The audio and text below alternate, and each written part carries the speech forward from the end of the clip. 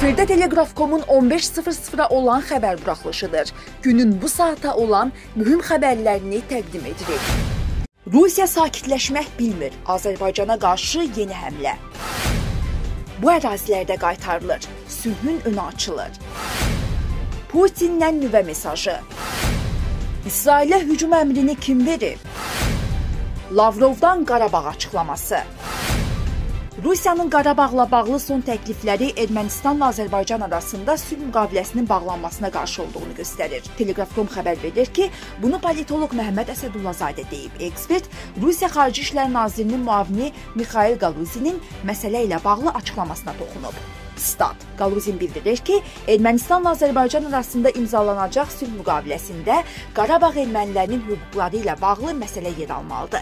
Lavrovun müavini həmçinin artıq tarix olmuş Qarabağ münaqişəsinin davam etdiyini söyləyib. Galuzin həmçinin Qarabağda Rusiya sülh məramlarına ehtiyac olduğunu vurğulayıb. Görünən budur ki, bölgədə münaqişəli vəziyyətin və ya güya ermənilərin hüquqlarını önə çəkməklə Ermənistanla Azərbaycan arasında gərginliyin davam etməsində maraqlıdır. Rusiya Azərbaycanın öz ərazisində separatizmə son qoymasını qəbul və həzm edə bilmir. Çünki separatizm uzun illər əllərində Azərbaycan və Ermənistana qarşı təsirli alət olub. İndi bu alət əllərindən çıxıb. Bütün hiddət və hikkələri buna görədir. Qarabağda separatizmə son qoyulub. Silahlı ermənilər təksilah edilib.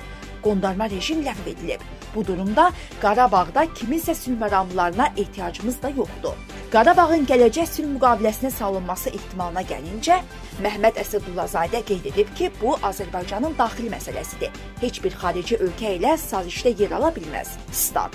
Rəsmi Bakı Qarabağın adının mümkün sülh müqaviləsinə salınmasına çoxdan etiraz edib və bu məsələni bir daha müzakirə edilməmək üzrə bağlayıb. Moskvanın təklifi elə təklif olaraq qalacaq. Bakı bu dəfə də müzakirə etmədən rədd edəcək. Heç Rusiyanın vasitəçiliyinə də ehtiyac yoxdur. Ermənistan da bunda maraqlı deyil.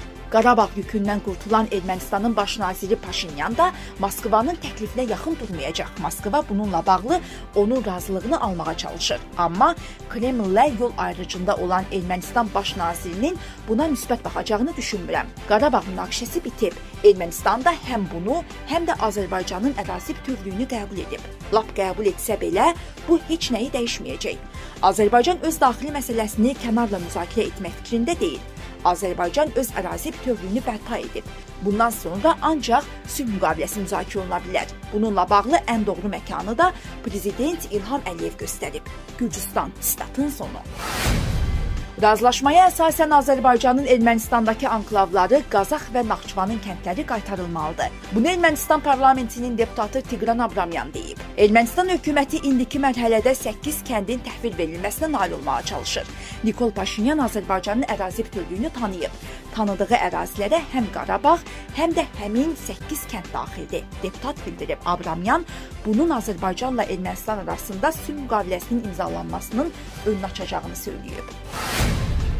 Rusiya hökuməti nüvə sınaqlarının qadağası müqaviləsinin ratifikasiyasını geri götürmək üçün hərəkətə keçib. Bu barədə ABŞ-ın Müharibə Araşdırmaları İnstitutu məlumat yayıb.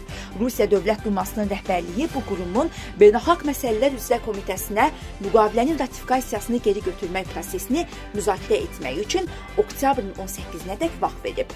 Rusiya prezidenti Vladimir Putin ilk dəfə oktyabrın 5-də ratifikasiyanın geri götürülməsi ehtimalı barədə danışıb. Kreml ABŞ və müttəfiqlərini Ukraynanı dialoq masasına gətirmək məqsədi ilə Kiyevə təzyiq etməyə təşviq etmək üçün nüvə ritorikasından istifadə edir. Bununla belə Rusiyanın Ukraynadan nüvə silahından istifadə ehtimalı azdır. Təhlildə deyilir. Reuters'in bundan əvvəlki iddiasına görə Rusiya praktiki nüvə sınaqlarına hazırlaşır. Məqsəd qərbi qorxutmaq və Kremlin qətiyyətini nümayiş etdirmək ola bilər. Eyni zamanda ekspertlərin fikrincə Moskvanın nüvə sınaqlarına əl atacağı ehtimalı azdır. Çünki belə bir addım çox ciddi eskalasiya olardı.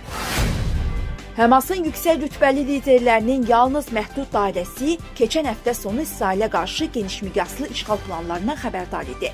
Bunu Həmas liderlərindən biri Əli Bərakə Associated Press-ə deyib.